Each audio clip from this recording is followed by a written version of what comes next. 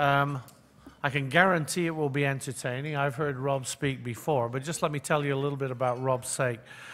Rob is a professional agrologist and certified agricultural consultant and founded a company some years ago called AgriTrend, which became, I think, one of the most successful companies in Canada, advising producers right across Canada on agricultural practice, both for absolute efficiency of yield, but also thinking about long-term sustainability, soil quality. Many of the things that we've talked about at a research level at this conference. So Rob is really a person that has been very deep into this kind of application of our science for many, many years. He is now the Global Business Development Director of Trimble Navigation, because Trimble has taken over AgriTrend quite recently. He's been awarded numerous awards throughout the years. He got the 2014 Canadian Agro Marketer of the Year award, and also in 2006 the Distinguished Agrologist in Alberta and Agricultural Entrepreneur. Now, one of the things that we all know him for in Western Canada is putting together an amazing movie of which we've seen many shots, but not the whole movie combined yet, called No GMO, K-N-O-W, GMO. And it is one of the best expositions of why biotechnology crops are good for the consumer, good for the producer, and in fact good for the developing world as well. As I was talking to him earlier on, I just discovered that he's also now purchased land in Uganda, and he's actually farming in Uganda as well. So he is actually not only a farmer here, but a farmer in the developing world too. I think you're really going to enjoy Rob's presentation. And I've enjoyed not only talking with him, but hearing 2 talks like this that he's given in the past year and a half. And I think all of the folks in Saskatoon who've heard him know that he's going to both inspire you and entertain you. Rob Saik. Great, thank you. Well, good evening, everyone. I feel at this point in time vastly underqualified to be in front of such an auspicious group of scientists. Tim, and the topics I heard today and the words that were used, I can't even say them, let alone spell them, but it gives a person in agriculture immense confidence to know that we're surrounded by scientists like you from all over the planet that have one thing in mind, and that's making the human condition better. So I want to congratulate the team for putting on the conference, and I'm going to get right into it. We're going to have some fun tonight, but the topic is serious. And the topic I've chosen tonight is, will agriculture lose significant science to non-science? And yes, you could substitute the word nonsense there, because really a lot of it is the one and the same. So I began my career as a farm kid. In 1997, as mentioned, I struck out with a Chevette car, a $35,000 credit card, and a soil probe. And of the $35,000 credit card, I spent $9,500 on a projector, and I began a company called AgriTrend that grew and grew to be about 225 or so passionate individuals that are concentrating on making a difference at farm level. We're really about agricultural technology transfer is what we've mostly done. We get involved in all sorts of things, from coaching farmers to providing knowledge. We have 30 PhDs and about I think 50 masters, and data management. So we surround the farmer really with agricultural coaching to help them grow the crop, sell the crop, manage the money, provide research, training, and insight development, which is leading towards algorithm development. And our data system provides connectivity, analytics, and sustainability tracking. Agri-data has been utilized by people such as Simplot to track the production of potatoes, now Cavendish, and we've just done a pilot project with McCain's. So we've been tracking the metrics or the parameters that go into the production of potatoes for McDonald's French fries now for about 6 years, so I know a little bit about sustainability and data tracking. And as mentioned, in November, we were acquired by the Trimble group of companies, and that was really a great fit because Trimble is equipment agnostic. They aren't involved in the sale of inputs, seed, fertilizer, chemical, and neither are we, and we never have been. And so this is really my world and what I've done.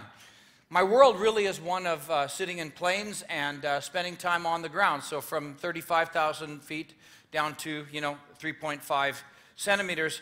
And my job right now is really to extend AgriTrend globally and AgriData globally to bring back technology and talent to Trimble and also to educate people about agriculture, which I'm absolutely passionate about. My connection to the soil began really early. As a picture I think my mom took of me back on the farm at Innisfree, Alberta, which is just up the road to Highway 16. And, just watering. I think she was just trying to keep me busy. But I've been involved in all sorts of aspects of agriculture, from farming, crop protection products to micronutrients. I spent a lot of time with the Stoller Company working with zinc and manganese and iron and boron and those things, copper. Sulfur industry for a long time, spent some time in the Middle East in the sulfur industry. Been an entrepreneur. I started 2 retail fertilizer businesses, fertilizer distribution, marketing company, started AgriTrend. I'm involved in purebred cattle. International agricultural exposure from Kazakhstan and then down to Australia, New Zealand, and South America. Investments in technology, and most recently I'm proud of being involved in a farming operation in Uganda. So that's kind of me. Let me just take you a little bit before we get into some of the technology stuff. I want to take you down to some basic stuff. Not too long ago I had the opportunity to spend some time in Nigeria. So we flew into Abuja. And from Abuja, we went into a plane and we went to inland to a place called Basita. And I took some soil samples in Basita.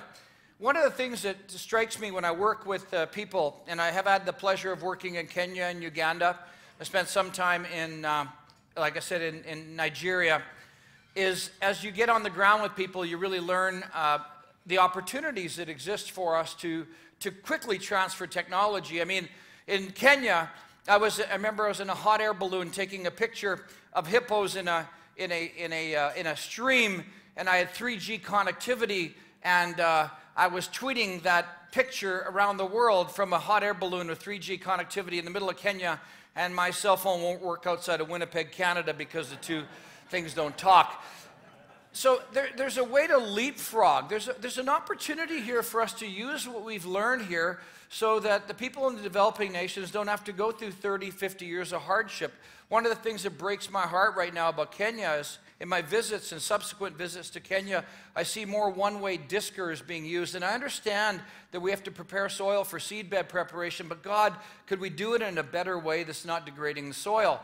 So my talk will be around a lot of technology stuff, but really, we get back to the debate last night that Rex Murphy was moderating, and I think it was Jim from Australia?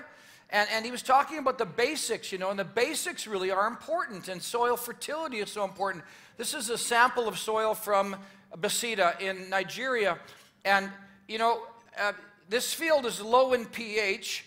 Its organic matter is lowish, probably low on the low side for us, but probably okay for Africa. The CEC is low. There's no nitrogen in the soil, and if you did put nitrogen in the soil, it's going to leach because there's no cation exchange capacity. Phosphate's not bad, and the first thing most people would think about adding is phosphorus, when actually that's not the problem. Potassium is low, especially at depth. Boron is non-existent. There's no boron in the soil. Chloride, copper, and zinc are very, very low. And so you got people and farmers there that want to buy seed and they want to buy fertilizer. They don't even know the pH of the soil. That's up to us. We have to teach that leadership. And so inventorying the soil and providing good basic leadership is really important. So as I see it, and our mantra at our mission statement at AgriTrend has always been to help farmers allocate scarce resources to produce a safe, reliable, and profitable food supply in an environmentally sustainable manner. And I think that goes for everybody in the room. That really is it. Scarce resources, whether it's water or money or fertilizer or time, to produce a safe, reliable, and profitable food supply in an environmentally sustainable manner. As I get into my talk, I want to really take you to the big picture, and I have some great people that I follow quite closely. Peter Diamandis is the founder of the X Prize Foundation and the author of the book Abundance. He's one of the most creative people on the planet today, I think, and really a good connector. And another one is Ray Kurzweil, and I've had the pleasure of sitting down with Ray several times and being in his courses at Singularity University in Mountain View, California. And Ray Kurzweil, if you guys are musicians, the Kurzweil music synthesizer, that's Ray. Optical character recognition, flatbed scanners, that's Ray. He's now the director of engineering at Google. And recently in a conference when he was asked, when are we going to wipe out disease on the planet, he figured 2033 was the year that it was going to be. And so you want to live that long. Well, you laugh, but really with the exponential rise of technology, genomics, and everything that we're facing here, a lot of that is absolutely possible. And so you don't want to die too quick, okay? So if you're at that age, you've got to keep yourself healthy for the next number of years so you can get inside. So one of the things that often crosses my path is I run into a whole bunch of people who say, I wish we lived in the good old days. I wish we lived in the good old days. Well, this was the good old days. I was born in 1960 in Canada. We are the belt of the baby boomers. There's more of me, I'm 56, than anybody else in Canada. And at the age, in 1960, this represented the number of people who died under the age of 50. The red dot is China. The blue big dot is India. These are the people who lived above the age of 70. You flash forward to 2015. These are the people who are dying under the age of 50. These are the people who are living over the age of 70. And notice they've had to extend the axis to 85 years because we're all living longer. So are we dying of cancer? More probably, but we're not dying of infection. So it's a really interesting take on life. So quick, for the millennials in the room, all two of you, I want you to make a choice right now. I want you to choose, do you want to live in this life? Do you want to live in this world? Or do you want to live in this world? I choose this world. This world is a way better world to live in. The problem is, most of us are floating down a river drinking beer, not thinking. And there's nothing wrong with floating down a river drinking a beer on a hot summer day. The problem is that most people don't think about what's pulling them along. There are powerful currents that are pulling each and every one of us in this room along. These powerful technology currents. Now, when you're floating down a river drinking beer, the only way that you know how fast you're going really is to look at the shoreline. And there's only 4 reactions if you go, holy shit, we're really going fast down the river here. There's only 4 reactions. One is to jump out of the tube and swim against the current. Second reaction is to try to get scared and you swim towards the shoreline where all the turbulence is. Third reaction is, oh shit, we're really moving fast down the river. Just keep on drinking beer. Most people do that, not even aware of the currents. The last choice is to jump out of the tube and swim in the direction that the river is flowing. And this room is full of people who understand the currents that are facing agriculture. So what is it that's driving our society today? We live today in an exponential world. And that's different than 1960. This exponentiality that we experience is vastly different than your parents or when you were growing up. The difference between a linear world and an exponential world is you get up, have a cup of coffee, and walk out of your porch down your driveway and take 30 steps. You turn around, you've gone 30 paces. Today we live in an exponential world where the first step is 1 step, second step is 2 steps, third step is 4 steps. And by the time you've taken 30 exponential steps, you've taken 1 billion yards or billion steps and circled the planet 26,000 times. 30 exponential steps. That's the world we live in. Data. It's estimated from the dawn of civilization to 2003, man produced about 5 exabytes of data. How much is that? Shitload. Lots of data. I don't know. It's lots of data. The point is, we produce 5 exabytes of data now every 2 weeks, and some say every 15 minutes. Back on the farm when I was growing up, ideas had sex. I had an idea to tweak the combine. I'd invite a neighbor over. We'd do a little bit of welding, some bashing, adjust some of the things on the combine, try to figure out, just stuff. Today's ideas have origins. You have an idea, it could be manufactured in China and marketed in Europe in the same week. It's just absolutely fantastic, the world we live in. These are the currents. Why do they exist? They all exist for one reason: computing power. Today, a computer calculates at about 10 to the 11th calculations per second. By 2023, a computer will be calculating at 10 to the 16th power. Why is that significant? It's the same speed as a human brain. A little slower for us Ukrainians, but still pretty fast. A $1,000 laptop calculating the same speed as a human brain. And by 2050, and we've talked a lot about 2050, a $1,000 laptop will calculate as fast as the entire human population on the planet. And we don't want things to change? Think about that. Think about the currents. Think about the data. And we don't want things to change. A lot of this has to do with our attitude, our mindset. What is your mindset? Is your mindset Malthusian, that the earth is running out of resources and we can't fix it? Is that what you really believe? That the pie is defined and you can't make more pie? Is that what you believe? Or are you a cornucopian that believes in abundance? We'll figure it out. We always have. We'll figure it out and figure it out better. It has a lot to do with how you look at life and where you get your information from. The media is full of Malthusians. Most of social media is full of Malthusians. It's hard to find cornucopians. So, the question: will agriculture lose significant science to non-science? And this is a really big question, and one that society is floating down a river, drinking beer, just saying, well, I don't care one way or the other. Don't even pay any attention to it. Can't even say the word chromosome. Problem is, people have a romanticized view of agriculture that doesn't exist anymore. It's not 1960 anymore.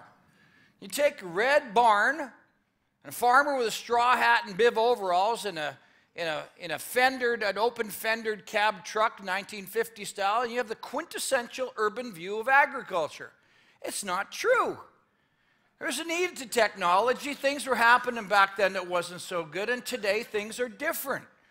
The guy holding the phone is Terry Aberhart, good friend of mine.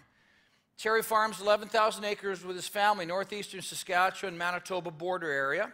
I asked him to come a meeting a couple years ago. It was September, right in the middle of his harvest, and he came to a meeting. At the end of the evening, we're on the lake. We're on Sylvan Lake. At the end of the evening, drinking beer. He's there in the middle of harvest watching his wife combine on his iPhone. And you don't tell me the world's getting better. It's a good world. She's a better combine operator than he is anyways. So people don't understand that we can do this stuff. They don't understand it. So I wrote a book. You guys all received it. It's called The Agriculture Manifesto. It ended up being a Amazon 2014 Best of Books. And I know the letters are big and there's not really any pictures in it, so Mark, sorry about that. But anyways, it's just some ideas of where I think agriculture is going. And it's a cornucopian book, except the first area is about the non-science movement, and that concerns me. And we have to begin shouting out of the darkness. So why am I in front of you tonight? It all started at a Chilliwack concert. Chilliwack is a band, Canadian band. They got some great tunes, and I was giving several speeches that week in Winnipeg and Brandon. Came back to Red Deer, gave a speech on Saturday at our local agricultural exposition, and the president of Red Deer College was there, and he said, "What are you doing tonight, Rob?" I said, "I'm kind of tired, but I don't know." He said, I got a ticket for Chilliwack. You want to come?" And I said, "I love Chilliwack." He gave me this VIP ticket to Chilliwack, and that was great. And I have to confess, I had a couple glasses of wine. It was the end of a week, and I went to the Chilliwack concert, and I pulled up my shirt, and I relaxed, and I loosened up everything, and got in my seat. I was the last row, and there's 650 people in the auditorium in Red Deer. The lights went down, and I was tweeting that I was at the Chilliwack concert, and I love Chilliwack's music. California girl, California girl. You know, it's just great. I'm just tweeting away. About A third of the way through the concert, the guy with the guitar stops the concert, said the next song is about the patenting of life, about the blowing, the poison blowing in the wind. It's about people controlling things. And I sat up and I went, what the hell is this about? And then he goes, yeah, this next song is about an organic farmer named Percy Schmeisner in Saskatchewan, just trying to grow organic canola. And of course, Monsanto sued him, and they're so powerful. Well, of course they won. And I shut it out of the darkness. You're wrong. And I stopped the rock concert. And he goes, what? And I said, well, I know the facts of this case, and what you're telling the audience is wrong. He says, I have the mic. I said, doesn't mean you're right. We got into it right there in the middle of the conference. Lasted about a minute or so, and I left, and I was freaking shaking and stuff like that. And then I got home, and I wrote letters of apology to the president of the Red Deer College, and the mayor of the city of Red Deer, and the mayor of the county of Red Deer, and the MLA who's a farmer, and the MP who's a farmer, going, whoa. But as soon as I left the room, people were clapping, but my phone lit up with farmers that were in the audience, and the farmers, and I think some of them made me in the room, said, thanks for standing up for us, Rob. Thanks for sticking up for agriculture. And the next day, I wrote a letter to the editor, and I said, there was a commotion last night at the Chilliwack concert. I know because I caused it. And I said, this is why, and the letter kind of went viral, and that began what I'm doing today. It really began around an issue of GMO. And the issue is no GMO or no GMO. Do you know it, or just is it no? This slide just as easily could be no wheat or no wheat. This slide could be no seed treatment, no seed treatment. This slide could be no dairy, no dairy. This slide could be no anything in agriculture, no fertilizer, no pesticide. It could be anything. Because people are just viscerally opposed to what we're doing in agriculture. And I said, do you know GMO? Do you understand? Or is it just no? We have to start shouting out of the darkness. Well, I started that whole thing, and I've been on lots of stages, and I got a lot of buddies who can't believe what I'm doing. They kind of think that, you know, like I'm a gladiator or something like that. Not many people coming out to help me, I'll tell you that. It's like just kick him into the middle of the dust and let's see if Rob stands up. But it's been kind of fun. It's kind of fun, and I'm in a good spot because I'm an independent business guy. I don't sell fertilizer, chemical, or seed. I understand agriculture intuitively. I don't belong to the government. I can say what I want to say. I got lots to say. I believe that the non-science movement is the greatest threat to global food security today. I believe that agriculture is the glue that holds civilization together. You want anarchy? Take away food from people. I believe the non-science movement is the greatest threat to global food security today. We have all kinds of evidence of science in agriculture. We have replicator studies and metadata studies and all kinds of studies, and it's all trumped by, I just know. What do you know? I read it on the interweb. Well, who's driving the seat today in this discussion? Dr. Kevin Folta is a professor from the University of Florida who's absolutely been crucified because of his stand for genetic engineering.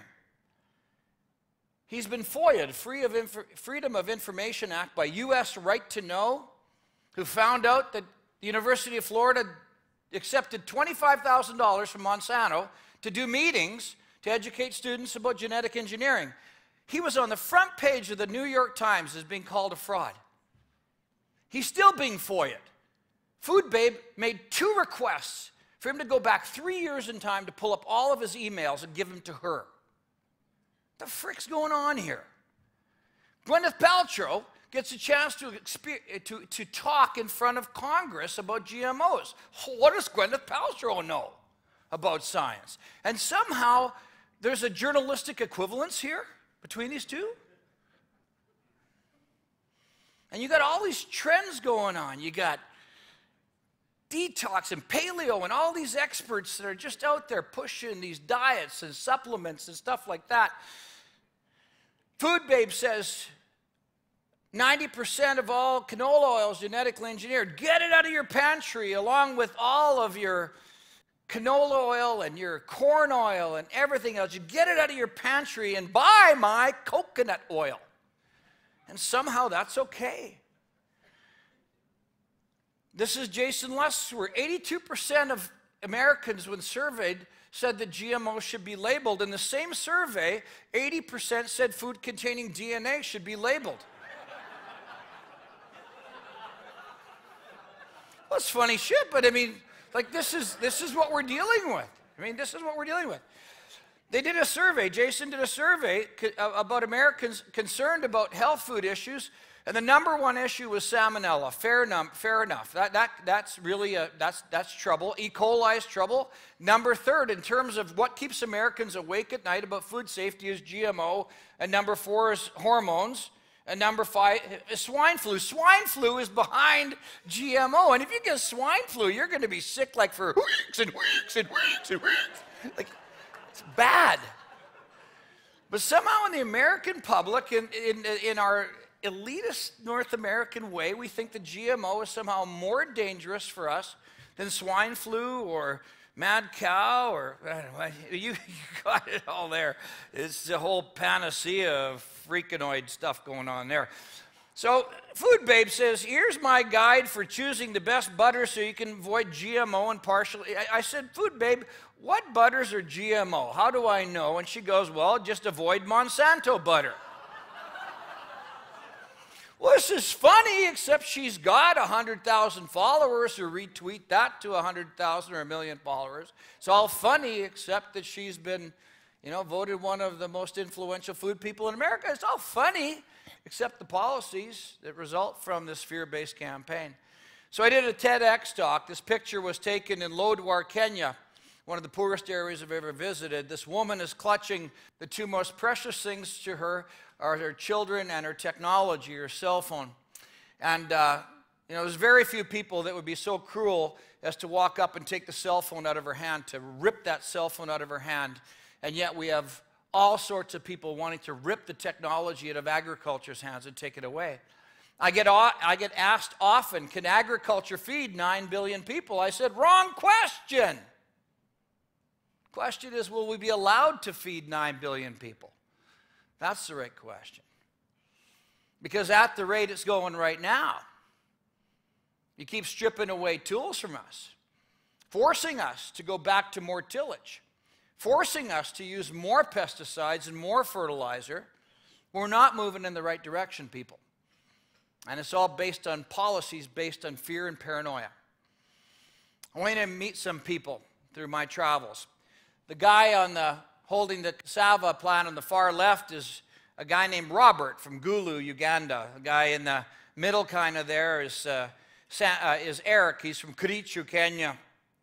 Samuel is the guy there next to the girl, and he's a banana grower near Uganda. And of course, the famous picture from online of a girl who's a beautiful girl who's blind. They all have something in common. They all could be helped with technology that exists today or is in development today, is being withheld from them. Well, what is it? Well, it's all GM technology, genetically engineered technologies kind of related to them. A lot of controversy around golden rice, but at the end of the day, I have all kinds of people saying, well, these people should just eat a different diet. Well, if they eat rice, it's what they eat. The sooner we can get golden rice into the diet, the better, I say. Brown streak virus in cassava decimates the cassava crop, turning it useless. People still try to feed it to their children get sick. There's bacterial wilt and black sigatoga attacking the banana crop. There is no cure. Samuel's cutting down his bananas. They're importing bananas to areas of Uganda where they should be growing bananas. In Kenya right now, a lot of the corn is being rendered useless with mycotoxin and aflatoxin through lethal necrosis in maize. There are no cures. One of the cool things that we're working on right now, you folks are working on, is genetic engineering solutions. But you go, you know what? This isn't my problem. I don't know those people. I don't know the crops. I really don't care. Well, do you care about orange juice? Because if you care about orange juice, drink it. Because this year's Florida orange crop is 20% less than the year before, all being attacked by psyllus flies that are rendering the orchards useless because of citrus greening. How bad is it? It's this bad. This is from one of our dealers, done some work with aerial imagery. The blue area is the dead trees, purple is the dying trees, the red is what's left of the orchard. There is no citrus industry left in Florida in a few years, and now they found it in California, and there is no cure. You can spray all you want with insecticides, you can't knock these buggers back. They are killing the trees. There is no cure. Genetic engineering is one of the hopes that we have. We're going to need genetic engineering to help maintain global food security. It is one of the tools in our toolbox. The problem is people are spinning it to fear-based paranoia, and fanaticism is causing global suffering. Straight off Greenpeace's site, genetic engineering could be a threat to human and health, and donate here. The Economist magazine said the number of children under the age of 5 who died from malnutrition in 2013 was 3.1 million children under the age of 5 who died of malnutrition. The number of people who died from GMO is 0 ever. I'm not saying that genetic engineering can solve all the problems, but it could help. It's a tool that's being withheld from some of the poorest people on the planet. And it seems the less we spend on food, the more time we have to complain about food. In America right now, in North America, we spend less than 10% of our disposable income on food, while in Kenya they spend about 45%, in Nigeria it's about 50% of disposable income on food. When you're hungry and your family's hungry, you need technology, you need to have food. Here all we do is decide what kind of wrapper we want to buy our food in. This is food paranoia at its best, and it's a first world problem. If you go to Google right now and you type in GMO into Google Images, this is what you get. I don't know what's wrong with all of these fruits, vegetables, and plants. Most of them aren't genetically engineered, but surely all of them are diabetic. Because if that's how you think that genetic engineers do their breeding, you need to give your head a shake.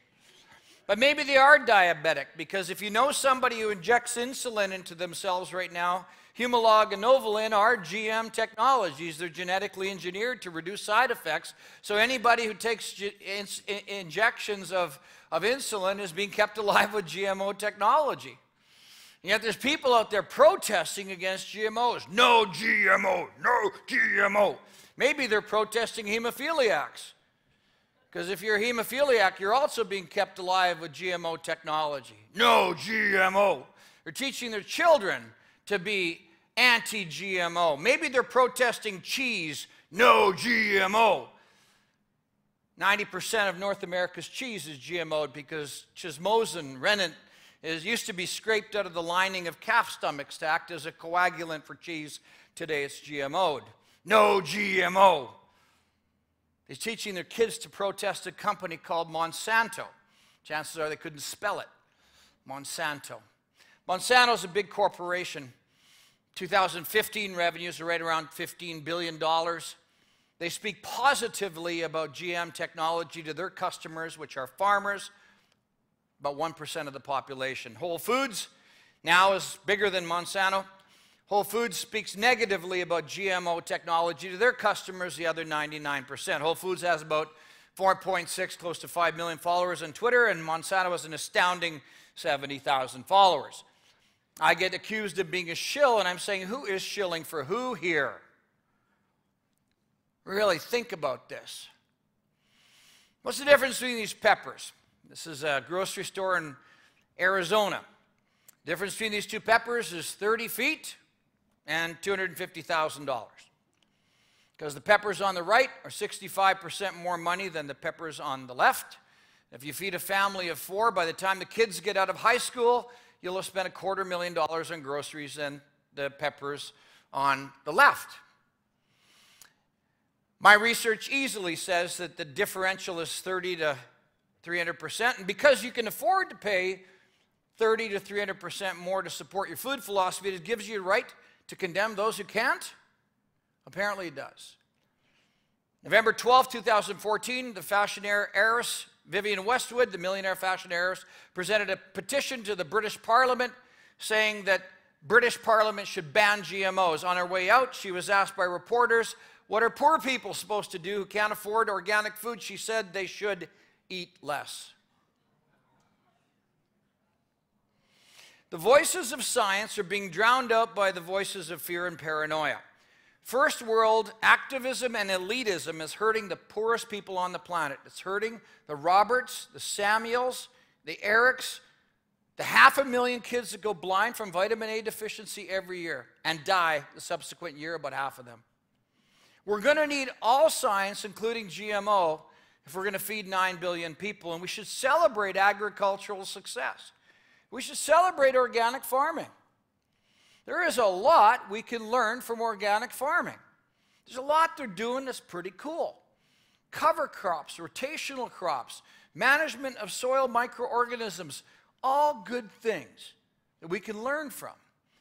We should support local farmers and buy food locally where we can and get to know those farmers. And I would buy local food anytime. I don't care if it's conventional or GMO or organic. I want to meet that farmer. Better yet, grow your own food. For all of those North Americans who are so high and mighty, go and grow your own food. You'll appreciate fungicides very quickly. We should celebrate fertilizer. We heard today the Haber-Bosch process. Take in a breath. 78% nitrogen. It's estimated that 50 to now 80% of the protein in every single human being on the planet owes itself to Haber-Bosch. Every breath you take, every move you make. Haber-Bosch, right? Pesticides, we should celebrate pesticides. Well, why should we? If you took pesticides away from the world farmers tomorrow, very short order, yields around the planet would drop by 42% and people would start to starve. Yes, we should celebrate pesticides. Do we want to use more of them? Nope.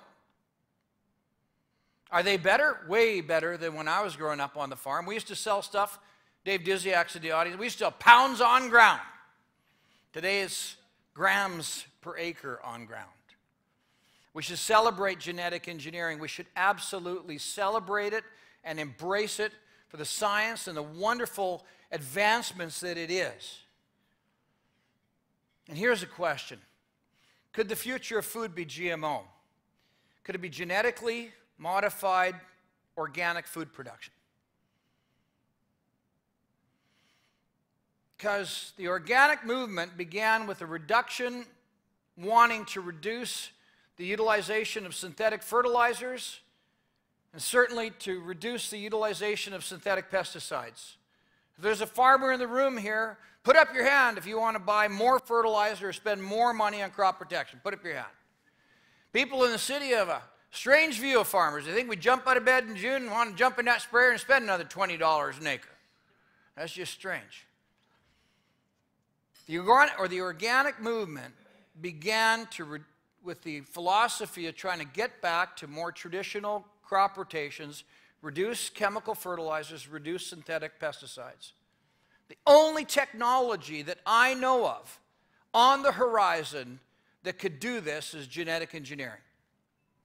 The only technology that I know of that could allow us to farm more organically is genetic engineering.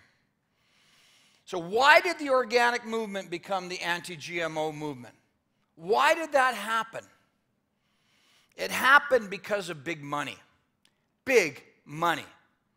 And marketing fear, and spinning paranoia into an ignorant consumer base.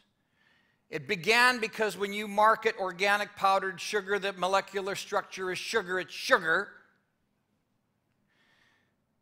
You can sell your organic water. You can sell your Himalayan non-GMO rock salt. It's frickin' salt, mined out of the Himalayas. You can sell your organic, non-GMO, corn-free, gluten-free cosmetics, because when I kiss my girlfriend, I don't want no gluten on those lips. Frickin' retarded. Label spin, GMO, natural, organic. I took this picture at Whole Foods in New York City. These chips are organic, gluten-free, non-GMO, kosher, non-fried, and vegan, and they're only $7.99 for 3 ounces. I don't know what the hell's in them, but there's a lot that ain't in them, and I don't think you could live very long on them. Make no mistake, for those of you who are listening to me live and those of you who are listening on the internet, go and Google the academic review on the organic marketing report. They estimate at that time, I think it was about a 2012 report, that over $2.5 billion was being circulated annually in the U.S. through over 300 disparate organizations to perpetuate fear, because without fear you cannot command higher prices. Look at this academic review. Read it. I'm not making this up. I'm not against organic farmers. It's just what's going on in the marketing. And today we heard that over $10 billion is being spent annually on global generation of fear, and only $8.5 billion is being spent on research work in agriculture. The consumer is educated, she's smart, she's intelligent, and ignorant. She wants to buy organic to avoid the chemicals. Well, back to Kenya for a second. These are chrysanthemums. You know what they use to harvest from chrysanthemums? They use the harvest to make pyrethrum. Pyrethrum is an organic pesticide. Pyrethrum, pyrethroid is synthetic, right? Well, no, there's no organic pesticides. Well, of course there is. There's pyrethrum right there. Any one of these green things is an organic pesticide. There's glyphosate. That's Roundup. And there's Bacillus thuringiensis. That's an organic insecticide that they spray on organic crops to knock back the Lepidoptera. There are those of you who drank too much last night. Alcohol is just slightly safer toxicology-wise than Roundup. Got up in the morning, went outside for a smoke, had a coffee, came back inside, popped an aspirin, and put a bunch of salt on your eggs. All of that is more toxic than Roundup. People say that there's no pesticides used in organic production. This, just the other day from the internet, all this chemical for 310 acres of organic tomatoes tonight's going to be a long night. That is a combination of crop protection products and fertilizer products, but don't tell me we're not spraying stuff on organic crops, because we are. Just because you put a sign up at the end of the crop and say it's organic, bugs stay away, doesn't mean they do. The consumer says, I don't want to buy organic because it's not, I buy organic because it's not genetically modified, it's natural. Well, all food has been genetically modified. Everything over time has been engineered to our purpose. You think these bulldogs and all these dogs they got are natural? Really? You know? So I have a couple challenges for you. The first one is to stop using the term GMO. When somebody says GMO, just put up your hand and say, are you really talking about genetic engineering? And they go, what's the difference? Well, you say, really, all crops have been genetically modified. Are you talking about engineered crops? And they say, what's the difference? I say, well, the difference is, would you rather drive on a modified bridge or an engineered bridge? Good question. There's a difference. See, genetic engineering is nothing more than an advancement of the breeding process.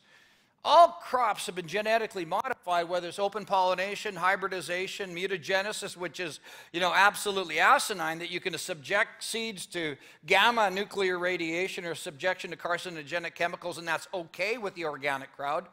Cross species, and then you got RNAi, you got transgenics, cisgenics, gene editing, and now CRISPR-9 technology, which is really the realm of genetic engineering. And somehow this is bad on the right, and the stuff on the left is somehow okay. You see, because of the currents, plant breeding has advanced more in the last 5 months than it has in the previous 5,000 years. And somehow we're not supposed to take advantage of that. When people ask about labeling GMOs, I say, what do you want to label? It's not an ingredient. GMO is a breeding process. You're going to start labeling crops because they've been combined with a Case or a John Deere combine? Because maybe that's a concern to you. I don't know. We don't label things based on breeding processes. Genetic engineering is an advancement of the breeding process. Been impeccable safety record with over 244 scientific organizations, and it's making a tremendous difference around the world. You've heard lots of stories about the papaya, but we wouldn't have a papaya industry in Hawaii if it wasn't for Dr. Gonzalez and the people who had saved the papaya with fighting the ring spot virus with rainbow papaya, which is a genetically engineered crop. Mark talked about the brinjal situation in Bangladesh and the amount of pesticides the farmers would spray on the crop, often sprayed by women and children, sometimes 6 times a week, with insecticides, the most harsh things you can spray on. And because of genetic engineering, the BT brinjal is reducing that down by 70 to 90%. It's a tremendous success story. But I heard countries around the world have banned farmers from GMO. Why? I heard that. They banned farmers from going GMO. Well, how much of this is non-tariff trade barrier? Think France and think Scotland. Scotland recently announced their farmers couldn't grow GMO. It has nothing to do with science. It has to do with Scotland protecting its image. France doesn't want GMO. Their farmers would be slaughtered if we were allowed to export our canola into France, because our canola grows way better. They'd have to fight that. How much of this is fear-based? I understand one of the top ministers in Kenya came back from a trip from America, was diagnosed with cancer, was told, did you eat corn while you were in America? And convinced that she caught cancer by eating corn. How much of this is two-faced? Over 90% of the European Union's livestock feed is GMO'd, and they won't let their farmers grow it. I've been on the ground in Russia and Ukraine, lots of dirty fields of soybeans, and all of a sudden really clean fields. I say, what's the difference? They go, magic beans. Don't tell me there's not genetically engineered crops over there, because there are. Will the current ag policy in the European Union turn it into the museum of farming? That's the question. And were there high and elitist policies in the European Union to hurt the poorest people on the planet? That's a good question. The benefits of genetic engineering crops are amazing. Stuart talked here, some of his stats, 53% reduction in our canola herbicide use, 55% reduction in consumer or producer exposure. Environmental impact is down, yields are up. Soil erosion is down 66%, greenhouse gas down 26%. Doesn't that sound to you like a sustainable technology, moving in the right direction? In Ontario, we don't have the latest stats. One of my guys, Christopher Duvall, is assembling these, but this is the land base devoted to corn. This is the yield of corn in Ontario. This is the total amount of herbicides, including glyphosate, that's used in Ontario to 2008. We're going to wait for the latest numbers. The biggest success story in North America with genetically engineered crops by far is the reduction of insecticide use. This is just one turbofos, a bad one that's gone down tremendously because of Bacillus thuringiensis. Yes, an organic pesticide that's now spliced into genetically engineered crops, so farmers don't have to indiscriminately spray these organophosphates and carbamates on the crop.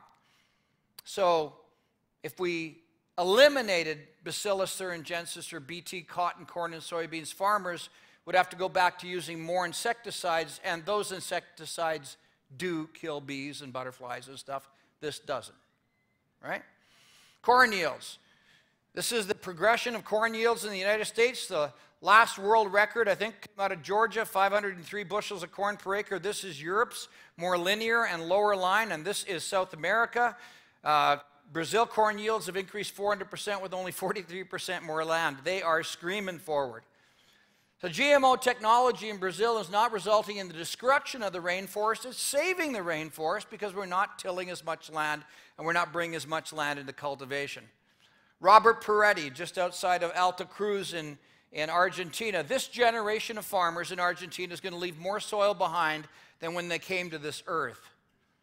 I was with Howard Buffett at the conference there, and he said that Argentina is the envy of the world for its adoption of no-till technology, largely driven by the success of GMO crops and their adoption of that technology to reduce erosion. So will agriculture lose significant science to non-science? There are all sorts of people that are betting on the fear-based to sell stuff to the consumer. And I'm going to give you a video here. And I want you to think about the video as you're watching it. And I want you to think about who produced the video. Genetically engineered crops in agriculture, a worldwide experiment on people, animals, and nature. Cultivation of genetically engineered crops like soy, maize, cotton, or canola have far-reaching consequences. 90% of genetically engineered crops belong to the corporate agricultural group Monsanto. The rest are owned by Syngenta, DuPont, Bayer, and others. Genetic manipulation of crops can have uncontrollable consequences. The function of genomes is only partially understood, but foreign genes are still introduced into crops. These genetically engineered crops are widely cultivated outdoors, where they cannot be controlled. Currently, 90% of GE cultivation occurs in the Americas, particularly in the USA, Argentina, Brazil, and Canada. It seems researchers have forgotten that genetically engineered crops once outside can no longer be controlled like they could in the lab. GE crops can self-replicate and pass on their new characteristics to neighboring crops, penetrating the fields of farmers who want to cultivate their crops without genetic engineering. Adverts from the genetic engineering lobby claim genetically engineered crops produce higher yields, but this marketing mantra is a complete hoax. It has been shown that crop yields for GE crops are no higher than normal crops, but farmers must buy more expensive patented genetically engineered seeds each year. This forces them to become dependent on corporate giants. But that's not all. Genetic engineering giants also produce pesticides and herbicides. There are two characteristic traits of genetically engineered crops. They are either resistant to herbicides, in which case the genetic engineering company itself produces the suitable herbicide, or the genetically engineered crop emits an insecticide. Whether or not the crops are resistant to weed killer or give off poisonous gases, not only weeds or pests are eliminated, other beneficial field growth and some living creatures are killed as well. But nature adapts, so pests and weeds develop resistance to pesticides. And that means that increasing amounts of stronger pesticides will be used. Especially grave consequences are observed in this respect in monocultures. For example, in South America, rainforests and other natural landscapes are destroyed every day to make room for genetically engineered monocultures and pasture.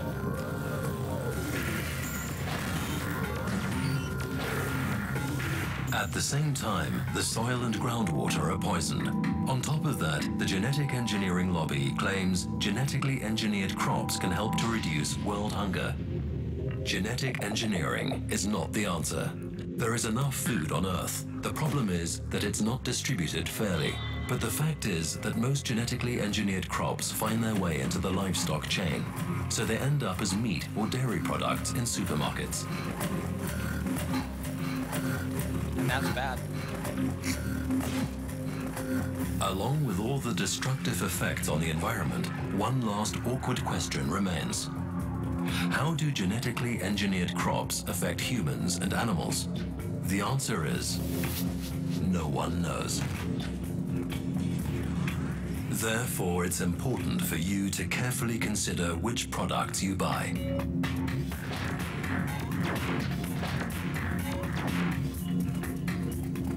Get informed and get involved, because our world is not a testing ground. For more information about genetic engineering, go to greenpeace.org/GMO.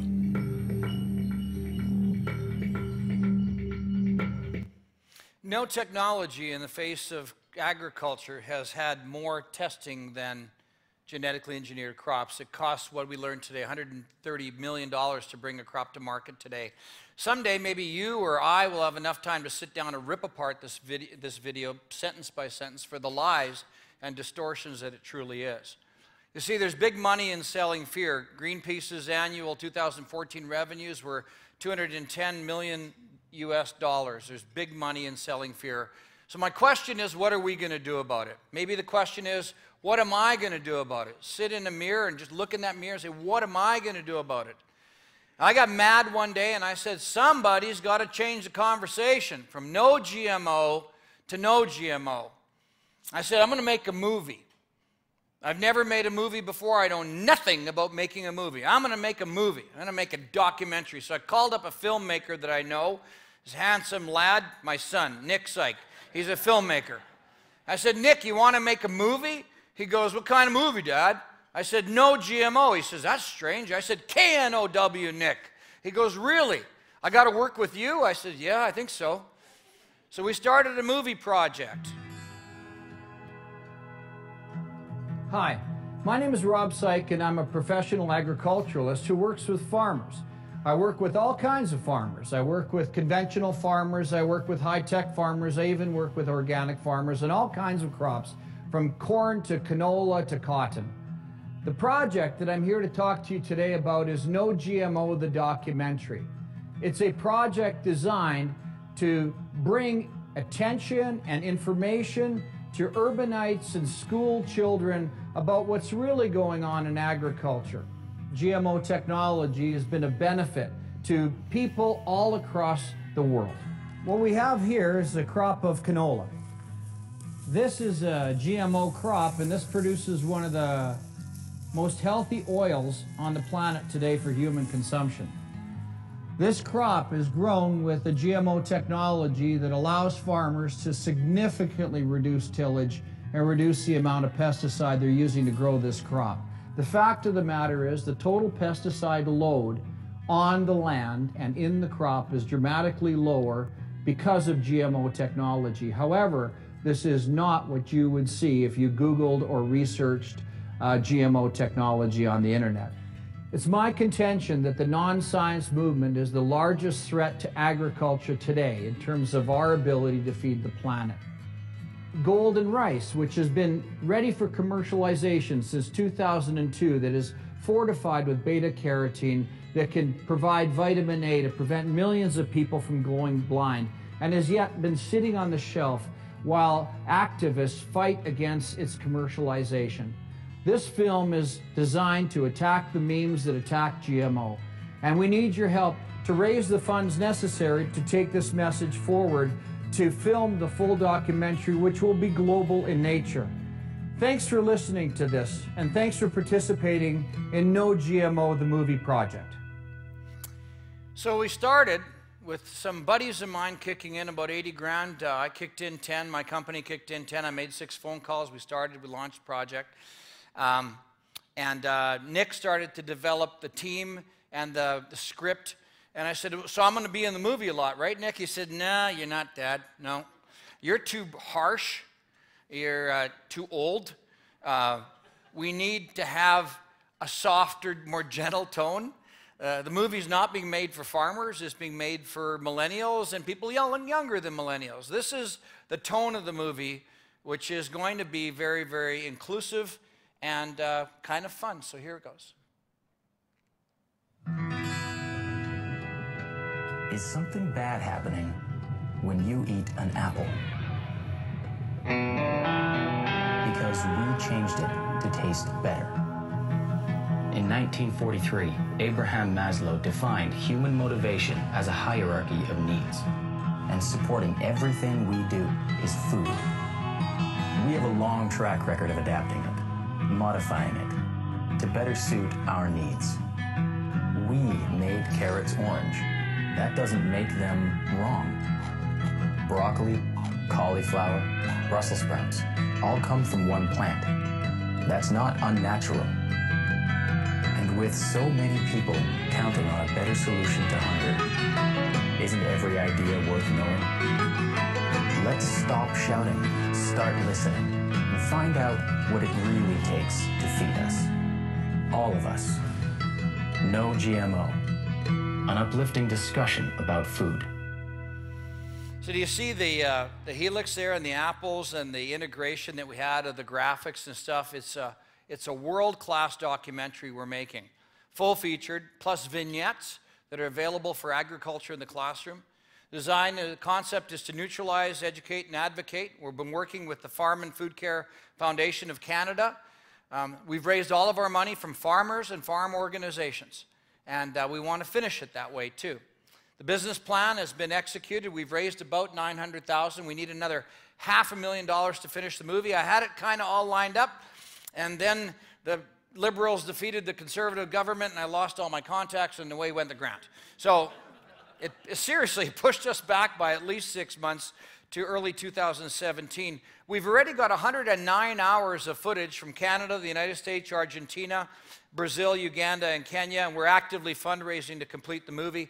We need to buy music right now, do animation, do all the editing, and all the graphics that need to be done to pull this thing together. So when it comes out, you'll be proud to know that it has been a good project. It's primarily tackling two issues, and those issues aren't what you think. They're not technological issues.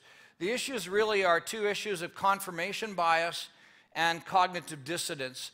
And it's really what we're trying to tackle in the movie, because people say no GMO without knowing GMO. We need to attack this. So one of my favorite books of all time is Abundance, and it's by a couple of guys named Steve Coulter and Peter Diamandis. I was thrilled to get an interview with Peter Diamandis for this movie because he's the founder and CEO of the X Prize Foundation.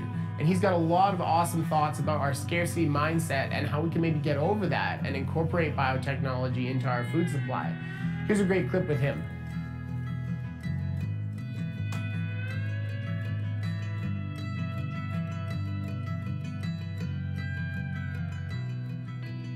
When people say, you know, it's not fair that in the United States and North America, people get to take these long showers and eat as much food as they want and use as much energy. We really need to be fair, which means we have to take our resources on the planet Earth and slice them up equally among all the people on Earth. And that mindset, that scarcity mindset, really pisses me off. Because the fact of the matter is, rather than taking a pie and slicing it up into smaller and smaller pieces, it's time to bake more pies, right? There truly is very little that is scarce on this planet. And when people get that, it's a mind frame, a mind shift change that, you know, energy, as an example, we live on a planet that is bathed in 5,000 times more energy from the sun than we consume as a species in a year. So energy is not scarce. It's just not in a fully usable form yet. The same thing is true for water. You know, that pale blue dot that Carl Sagan spoke about when he turned Voyager around, we are on a water planet. 2/3 of our planet is covered with water. Yes, 97.5% is salt, 2% is ice, and we fight over 0.5%.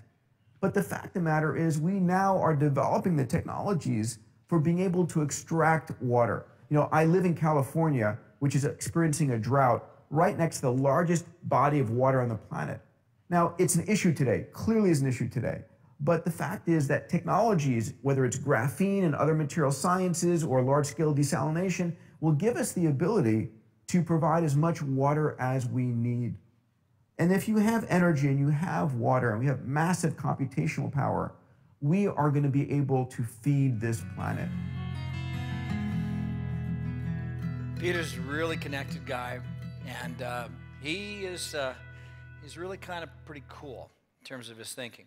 So Nick took his team to Hawaii, and Hawaii really is ground zero in terms of the anti-GMO movement, because they have been trying to pass bylaws and state laws outlawing, and there was at one time a law in the books, a bylaw in the books, that was going to basically fine farmers and jail them if they were growing GMO crops. This is Nick interviewing Dr. Gonzalez, and I'll just show you what Hawaii.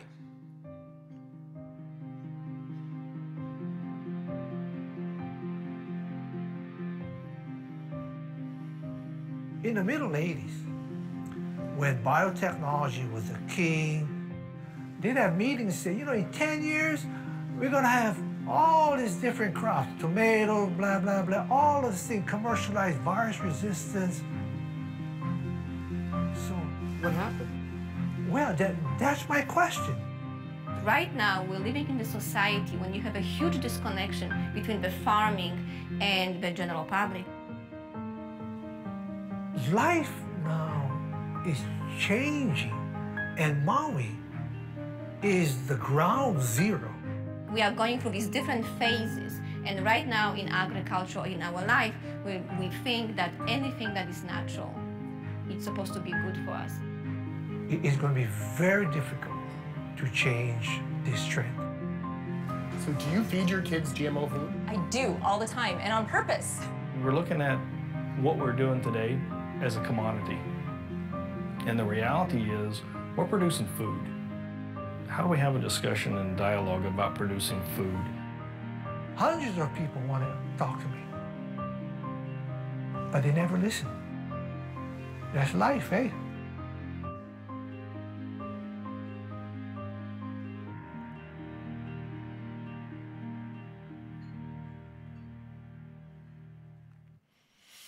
The next video is from Hawaii, and this is a contrast between one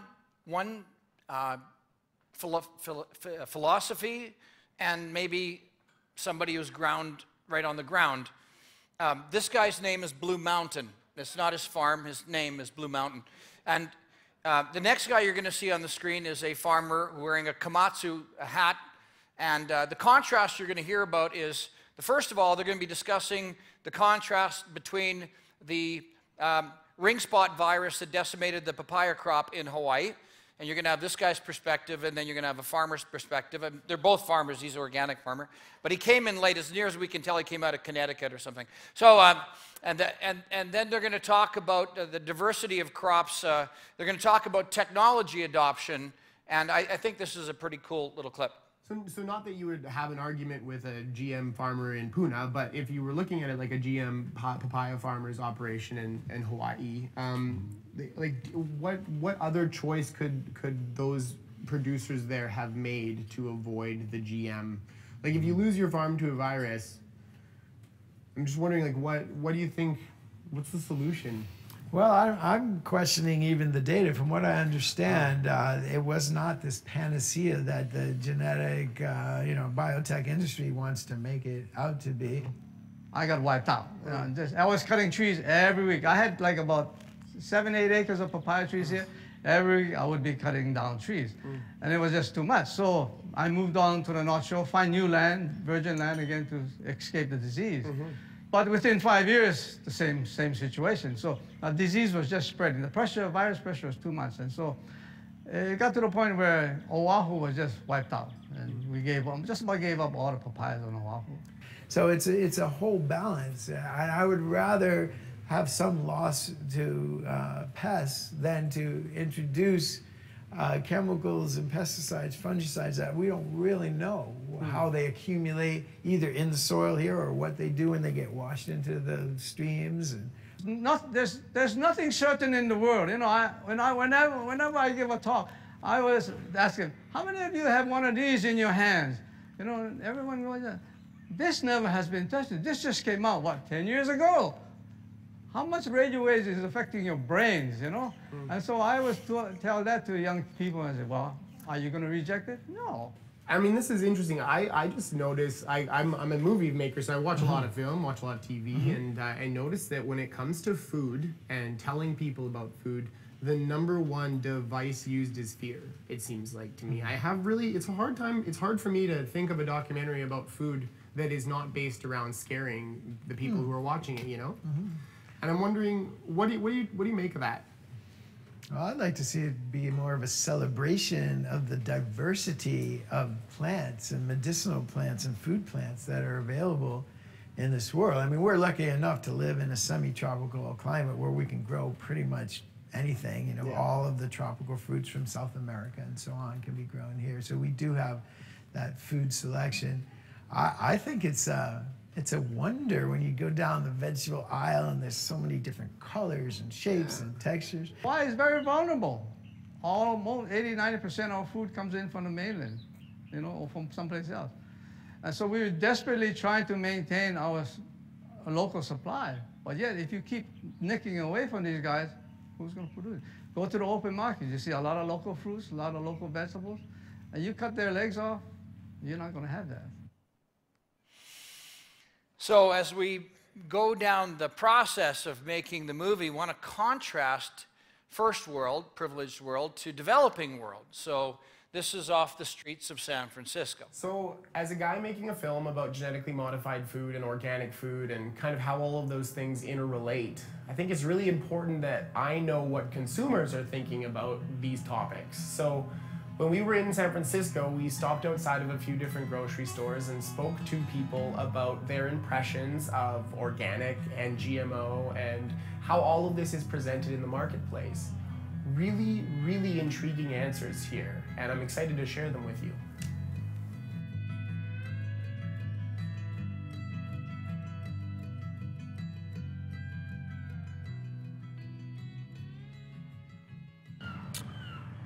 You know, I think the risks of GMO is, you know, just that. It's a risk. It's unknown. So why mess with a good thing? Tell me, what have you heard of GMO foods? I've heard a lot about GMO foods. My opinion is a bit varied on it. Okay. Number one is that for people that can afford not to have that food, it's obviously ideal for them to stay organic and buy foods at a higher price that are organically farmed and all of that. You try to stick to organic, but the challenges of sitting around reading the labels and digging through it, that's the harder part. So do you as a consumer feel overburdened by the kind of messaging and the advertising around GMO, non-GMO, organic? Of course, I mean advertising. I mean, the idea is to obfuscate and confuse and get people to do what you want. But you know, we're very lucky in the Bay Area in that we have a lot of resources here, so you really can buy local, you can buy organic and feel good about that purchases. But if you look outside of a region like California, people don't always have those options. And especially if you look internationally at kids. So here's the question, do you give a starving kid a genetically modified tomato, or do you just let them starve? So do you think that an organic label is more of an ideological thing, or do you think it's an advertising thing? More ideological. I mean, the goal is there. Yeah. But again, you know, I think the advertising world does a really good job of utilizing whatever the popular labeling is. And look, I'd rather have organic food than GMO. Me personally as a consumer. So if I see something and I think that's organic, I'm probably going to lend myself towards that. Right. And I think, you know, that's the kind of shopper that they want to get, rather than, you know, everybody else that will just shop indiscriminately. Isn't that great that they have a choice of that? So a consumer choice is always a wonderful thing, and they can choose for themselves what they do. Yes? Yes. So a lot of times it's a price issue as well. So some people can't afford even locally grown corn, for instance, which could be $1 an ear, versus a genetically modified corn, which could be 25 cents an ear. They have to look at their family and what their purchase power is with that. So this is kind of pretty interesting stuff, you know, and you got to think that genetically modified labeling is going to push more people away from it because they're paranoid about what it says. And so now I'm going to take you down to Africa, and we've had discussions about the banana, and let's have a quick look at what's going on there with respect to bananas. We shall forget the banana plants and even cassava plants if we don't adopt the new sciences, modern science. So this tree, we're saying, had 6 months or so to get to the point where it can produce fruit, right? It is 9 months to produce, to bring what?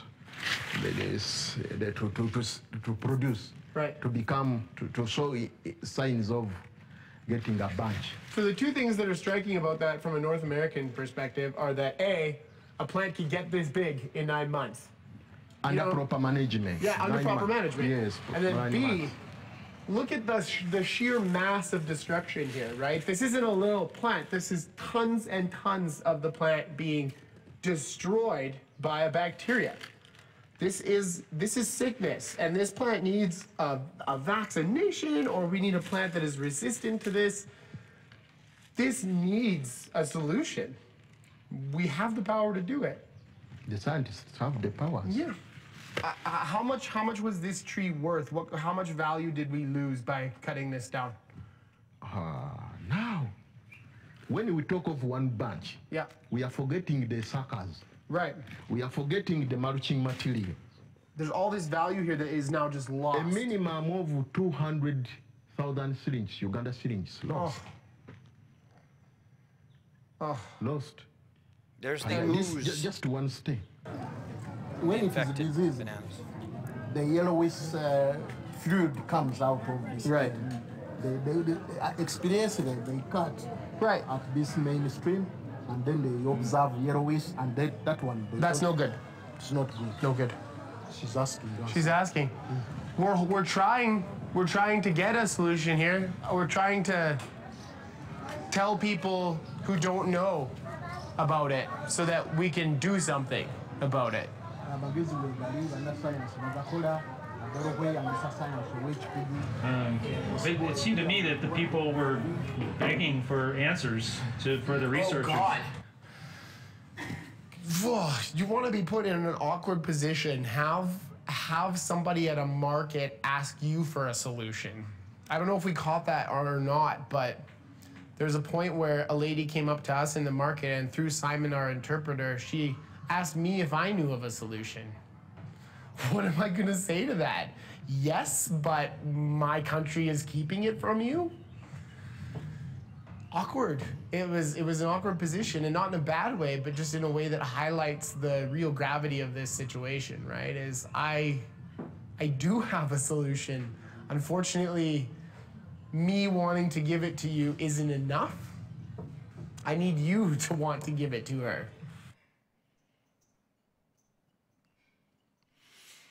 So that's our project. That's what we're working on. Some of the latest news on the genetic engineering front: we've had a successful movie built in Saskatchewan called License to Farm that interviews the canola industry, farmers, etc. If you haven't seen it, I encourage you to download it. Right now, the Senate is actively working to try to come up with a U.S. labeling compromise or a law, because on July 1st, in 8 days, the Vermont law goes into effect that says you have to label anything that was genetically engineered, any produce, any grocery product that has genetically engineered materials moving into the state of Vermont have to be labeled, excluding cheese, which is conveniently excluded because Vermont is a cheese state, so we know that cheese is GMO'd and that's been excluded. Hypocrisy is its finest.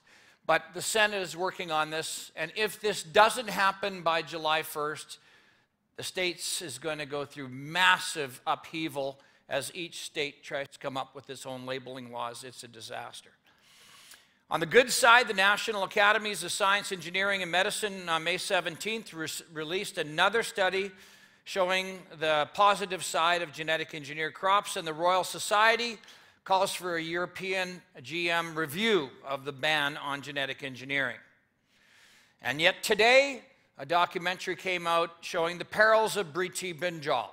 So this is an animated documentary designed to spin fear about farmers that are using GMO or Bt brinjal. Right now, the controversy in Europe around glyphosate is swirling.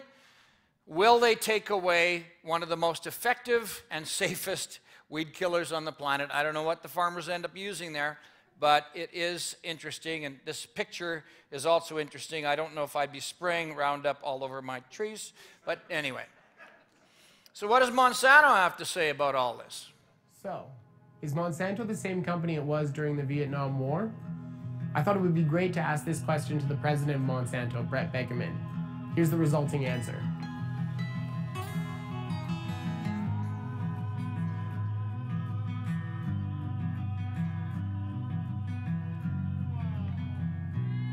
Can you explain to the average consumer who still thinks that Monsanto is the same company they were in the Vietnam War days, how that is not the case? Yeah, we're a vastly different company, and in fact, we still carry the name, and beyond carrying the name, there's not much similar to our company. We're totally focused on agriculture today. Now we do have crop protection materials that we sell based on chemistry within the agricultural business, but we're not in the plastics and polymers and the pharmaceutical business, and we used to have NutraSweet and those kind of products. We're not in any of those today. We're totally focused on agriculture and helping farmers increase the productivity of agriculture. And oftentimes a lot of what I read and I hear being said about us relates to 40, 50 years ago as a company. And that was a long time ago. And most of the people around here today weren't even here when those kinds of decisions were being made and the issues were being addressed back then. All right, I'm going to wind up with my presentation by just showing you a little adventure I had 2 weekends ago. This was in British Columbia. I went for the May long weekend to Kelowna, and I decided that on the May long weekend I would spend part of it by just kind of participating in the march against Monsanto. So, so anyways, I went down there, took some chloroplast and made a sign, and I got this great t-shirt. And so I decided to go down there and, for shits and giggles, see what would happen. So we're here in Kelowna. It's May 21st. Farmers are seeding right now and taking the opportunity to be at the March Against Monsanto while they're on today. So this will be kind of fun. Let's see what happens. So there they are. There's the March Against Monsanto, and you see that grass area there, that little sign. It's about 12 feet away from the March Against Monsanto. I thought that'd be a good place to set up my sign. So I set the signs up there, kind of right opposite the March Against Monsanto. They were not quite prepared for anybody to show up that was actually in favor of genetic engineering. So it's May 21st, and I just took some time today because I was in Kelowna to make up some signs and come on down to a bunch of people that are talking about genetic engineering, and I thought I would come up with some fact sheets here and offer myself as a counterpoint to the march against the myths that are out there, and just help educate some people. I've had some people come up to me so far and want to talk a little bit, primarily preach but not talk, and I'm looking forward to having some dialogue with them today. So, these are the signs you get. Geoengineering, chemtrails poisoning our air, GMOs poisoning our food, fluoride poisoning our water, and vaccines poisoning our bodies. I don't know what geoengineering is, but there's somebody watching it.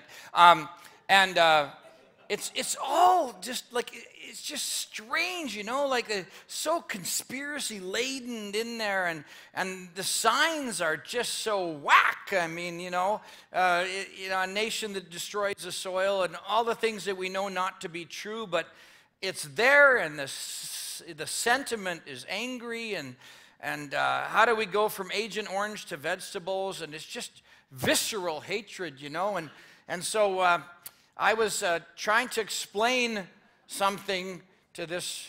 Well, I'll just let you watch. Why do you approve of it? I don't. You do? No, I organic don't. You're food? telling me Do no, you I eat organic agree. food? Yes, I do. Then you approve of mutagenesis. Over 2,500 organic crops owe their origins to either nuclear radiation or subjection to carcinogenic chemicals. You're talking about solar nuclear. No, I'm not talking about that. I'm talking about ruby red grapefruit that wouldn't exist unless it was nuclear radiation. We can't shut up. Well, if you want to shut up, move away. So do you understand? No, I'm standing right here. Thank you. But do you understand that the organic movement endorses mutagenesis? Do you know that? I'm serious. We have labeling in Canada. Do you know that? Can you guys move on here, please? Just at the back.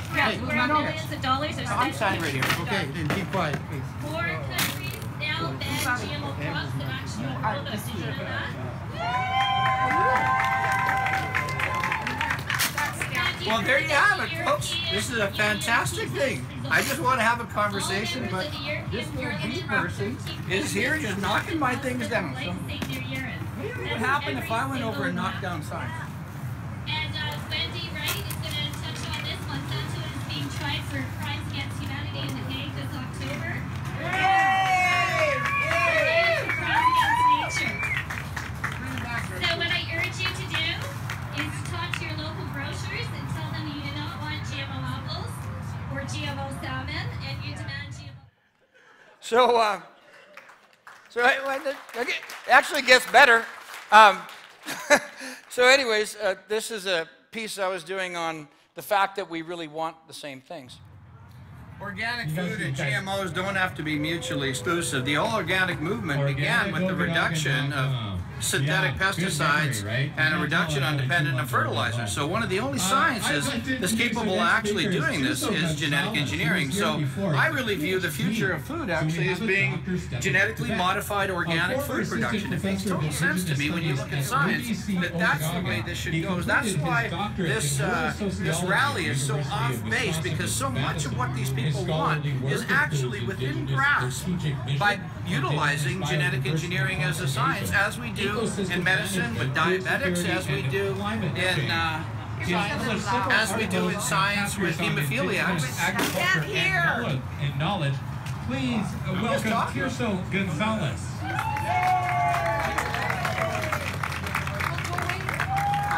have a right to this. I have a right to this, same as anybody else does. I'm a Canadian paying tax payer. I have a right to. Starting to get a little pissed here. All right. So at the end of the march, they all go marching off, and their organizer, Darren Howard's left there, and so I go over to him basically to propose a debate. This is what happened. Here, have respect for the speaker and don't interrupt him. Well, I'll go one better. I'll ask you a favor. So next year... Are you listening, or are you just waiting for your turn to talk? No, I've heard you. Then that's all I got to say. But I don't read... What's that? Why don't you listen for a second? Well, because I'm not here to listen. Oh, of course not. No, of course not. Do you know why? Because I'm a journalist. Now, if you want to enter into with a debate with me, I'll set up a venue to do it. But I'm not doing it right now. You know why? Why? Because I'm here to oppose GMOs, and I'm enjoying my day. I'm enjoying my day too. It's been a great day. So there it is, a journalist who doesn't want to actually talk about anything that he doesn't want to agree with. All right. Good. All right. So after, this is what started to happen. So I won't debate Rob Saik for the same reason I won't eat out of the toilet. And then it's the truth, as rude as it gets, that Rob came to our march against Monsanto, Rob dropped his speaker, showed his lack of credibility. And I think the other part is pretty good there. I think something about if this is the best that they can do, he's a pretty poor show or something like that. Anyway, so what happened though after was even better, because they started to eat their young. They started to fight amongst themselves online, and eventually he just resigned. He just said, I've had it with you bunch of, and he resigns and leaves the march against Monsanto. So why bother? Well, the reason you bother is because there were a bunch of people around the outside edge watching this all unfold. They came up to me afterward. The guy in the green t-shirt and the toque was a very intelligent young man. He said, I want to hear more about this side of the equation. You're one guy, there are 100, and yet they seem to be very upset with you. And then the lady is a reporter who came, and then this thing just starts to get better and better, because when they did the news about the march against Monsanto, the proliferation of GMOs attracts 100 in protest. One sole opponent of the benefits of genetically modified food brayed the crowd. There's the article, and all the yellow stuff is me. So we actually ended up hijacking the press. And after that, I had farms.com and Real Agriculture do a story on me and everything like that. So what's the point as I close? The point is this. Each of us owes it to ourselves and our industry to be educated about this technology and what we're doing. Not speaking up, for each one of you who has not spoken up at the time you should have, perpetuates FUD. You know the movie Food Inc.? I think the next movie should be FUD Inc. The people who spin fear, uncertainty, and doubt. There's 80% of the people in the middle. We're the science side, terribly quiet. March against Monsanto is terribly noisy. 80% in the middle is wondering what the hell is the truth, but all they hear is the noisy side. They never hear from you. And eventually they must believe that that's true because there's nobody else standing up. Each one of us can stand up, and if we don't advocate for science, we will lose science. And my final message is that you count. Every time you get on Facebook, every time you get on Twitter, and somebody says something that you know to be false, and you say, that's not true, there's a whole bunch of people watching you like a gladiator, cheering you on. Thank you very much for having me this evening. Thank you very, very much.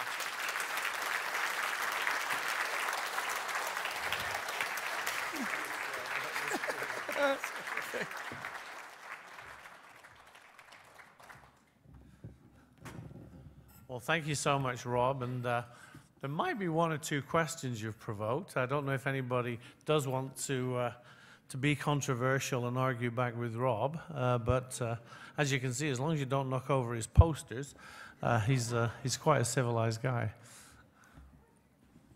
Yes.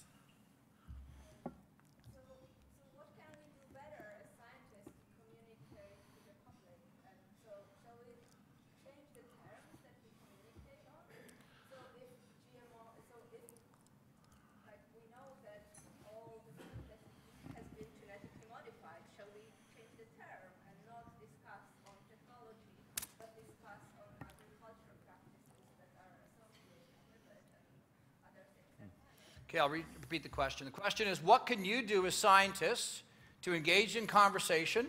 Should we change the term, like GMO? Absolutely. I think as soon as somebody starts to say GMO online, you should get online as a scientist and say, I'm a scientist, the term GMO is really a nonsense term. Are you referring to genetic engineering? What's the difference, right?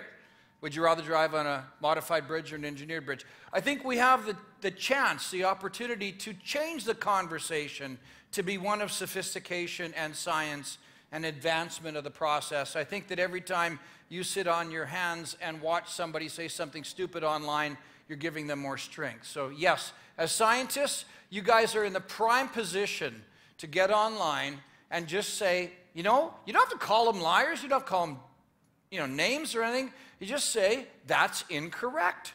Let me correct you. Well, who are you to correct me? I just happen to be a molecular geneticist. I'd back away. You know?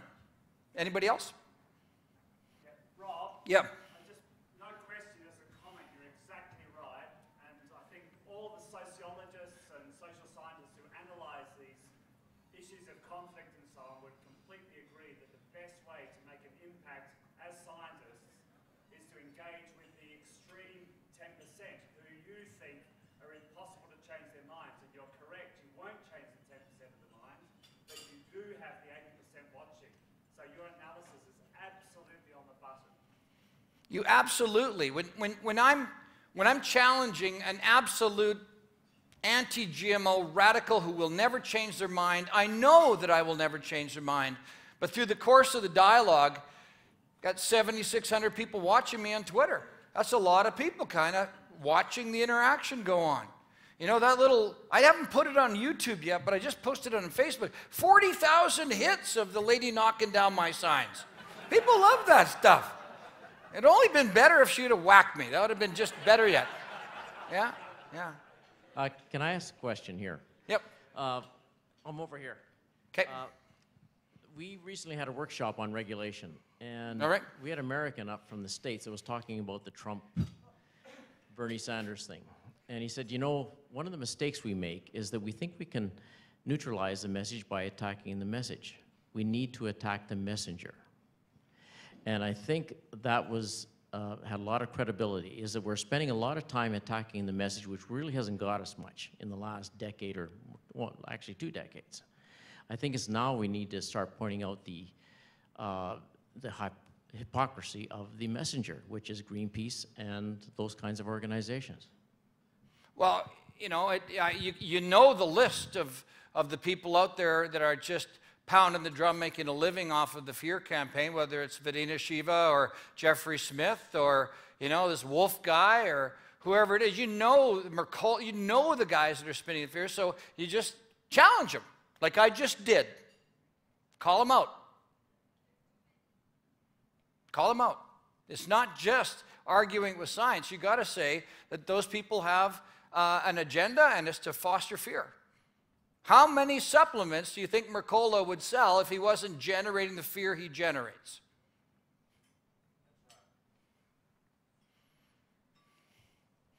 All right. Well, good.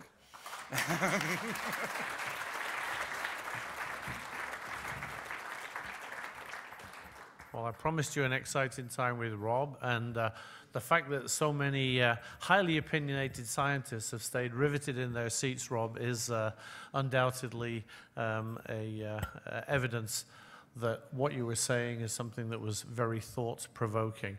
All of us have got something to say about this, and all of us have got a responsibility to say something about this. We're all called into this debate at some time or another. Rationality has to prevail, and I think what we've heard tonight is actually an action to demonstrate that rational thought is something that needs to be brought to the eyes of the general public. It is that 80% that we're really talking to. Anyway, join me again in thanking Rob for such an entertaining evening.